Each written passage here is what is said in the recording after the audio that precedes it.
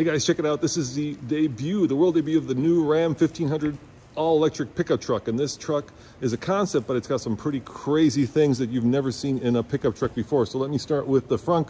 You've seen that before, but how about that? A pass-through where you could do things like 2x4s through the front of the trunk, giving you a lot more storage room. Now, obviously, you'll note that this has suicide doors, and get this, seating for not four movable, but actually little jump seats in the back, so you could sit 6 people here. Now inside we have a lot of electric car type features like this glass roof. Of course, we have a giant screen, almost a yoke-like steering wheel, but get this isn't leather, it's actually made from apples.